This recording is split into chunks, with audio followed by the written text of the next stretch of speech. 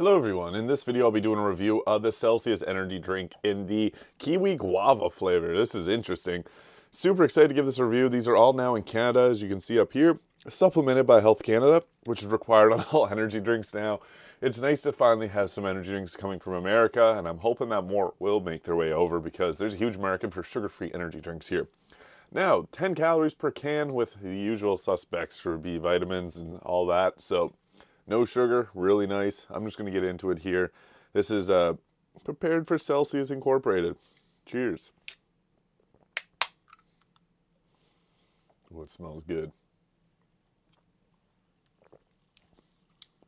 Okay, that's a different flavor.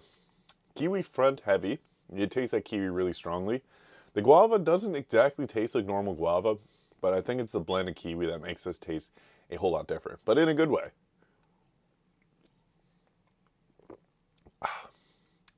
Yeah, that's nice and sweet.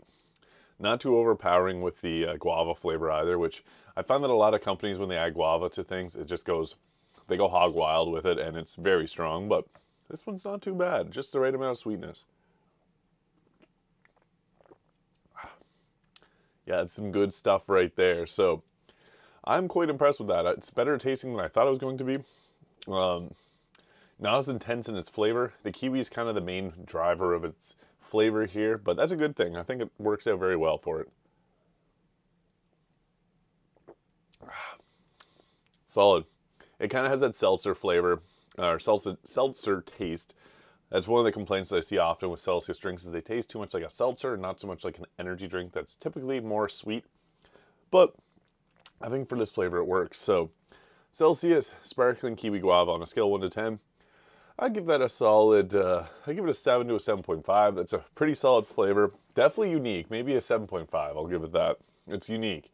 Very different from others that I've had, but I think it works very well for it. So thank you so much for watching, and I'll see you in the next video.